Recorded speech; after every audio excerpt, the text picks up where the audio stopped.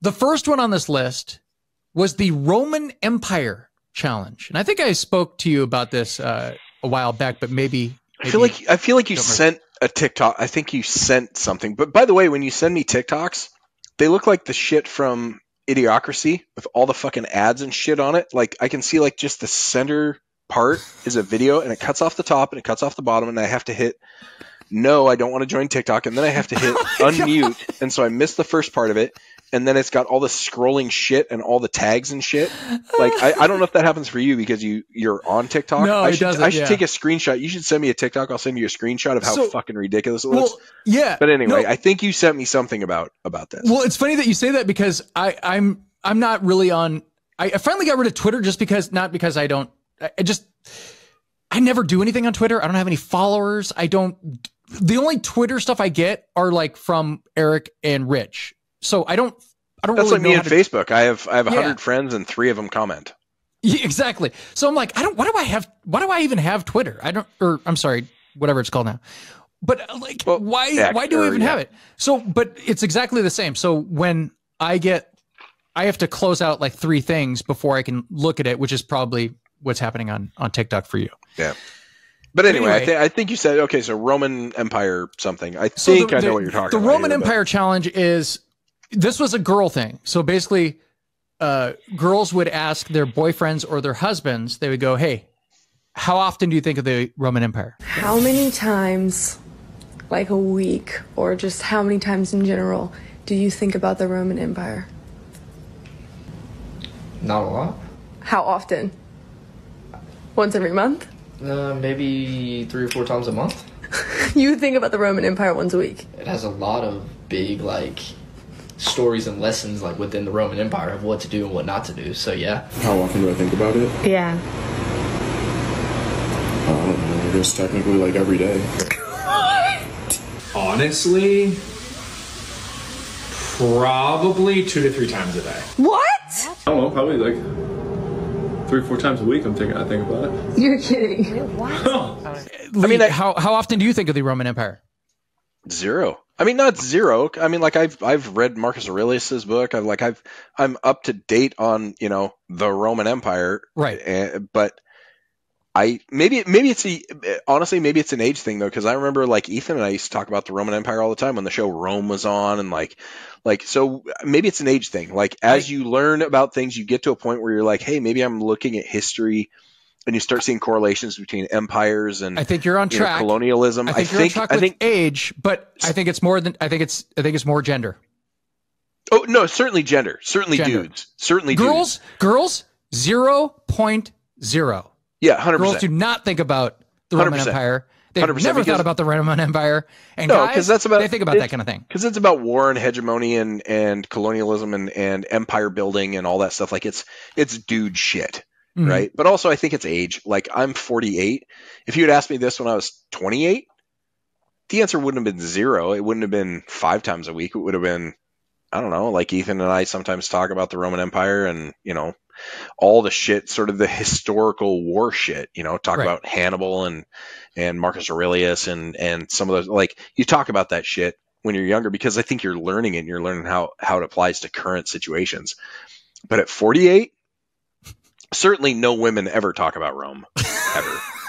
That's not in their lexicon. It's not something they worry about. They probably went to see Gladiator, and I mean, Gladiator is a 20-year-old movie now too. Gladiator was right down our alley when we were 25. Over 20 years, yeah. Yeah. So, but girls not into it. All right. So there's a couple other ones here. These ones were, listen, I could see a lot of people getting offended by some of these, but ooh, let's do it. Let's get offensive. They're fucking hilarious. And let's get offensive. I'm ready for freedom of speech. Let's get offensive. Listen, you know me. I'm offensive. They involve kids, so I think it's extra funny. Some of my best jokes, worst jokes.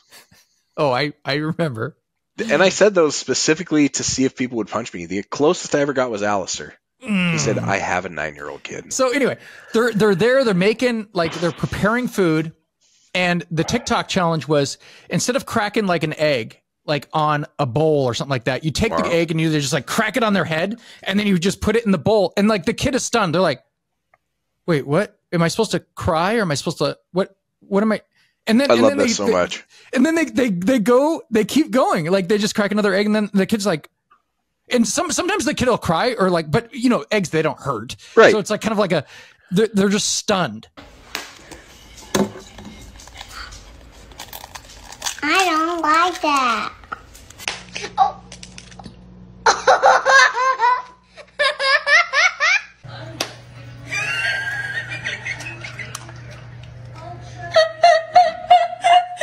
Egg. Ow. Mom, why did you do that?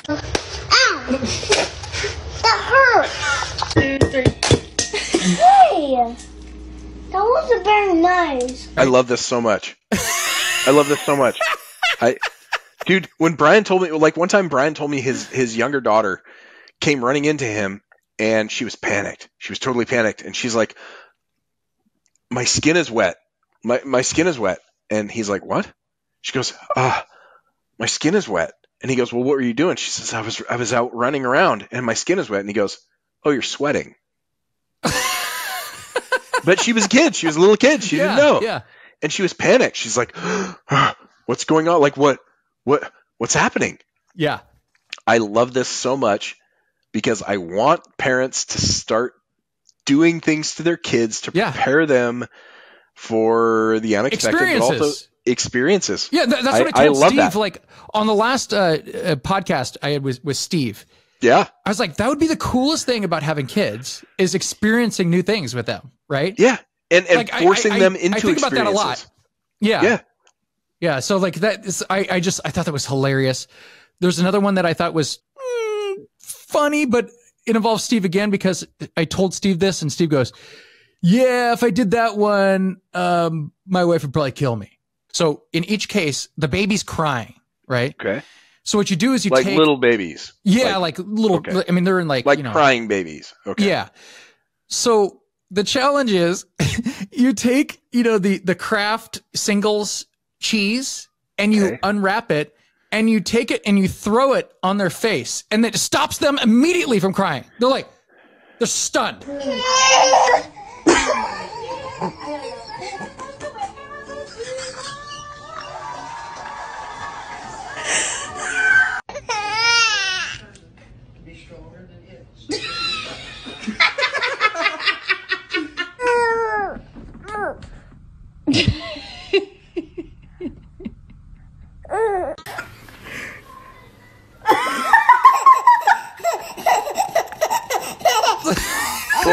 Well, hold on here. It's not going to hurt them in the moment, but that's an eating disorder at age 14, right? Like that's associating emotion with the smell of cheddar cheese. Yeah, like that's an eating disorder, I think. I think that's how eating disorders start. Well, is it an eating disorder if you don't let them eat it, or if? Well, yeah, because massive emotion, cheese. Like, well, who knows what they're crying about? It could be existential. Like, I'm a baby. I think I'm going to die. Cheese. Oh, cheese. Oh.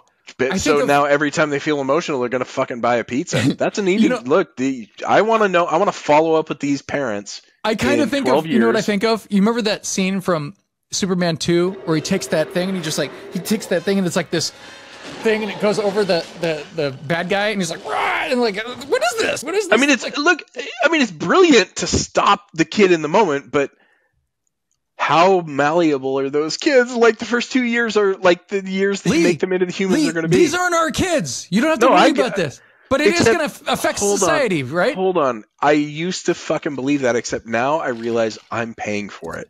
Oh, that's true. You and I are paying for this shit. Those kids are going to be on Medicare when they're 26 because they will be incapable of going to work because their work smells like cheddar cheese. Oh, poor kids. Man, someone in their office will bring a ham and cheese and they're like, I can't do my accounting now. They have like a violent flashback from like, age accounting, 1. accounting, ham and cheese. They're like, hey everybody, I brought some cheese pizzas in for oh god. Look, this is eating disorder. This is fucking. So you're not a fan of that one. You're not a fan of the. I mean, I think cheese? it's humorous. I think it's a brilliant parenting technique to get the kid to shut up. I think we all pay the price later. The jury on that one is still out. Okay, so we're 2 out of 3 on that one. All right. Okay. All right.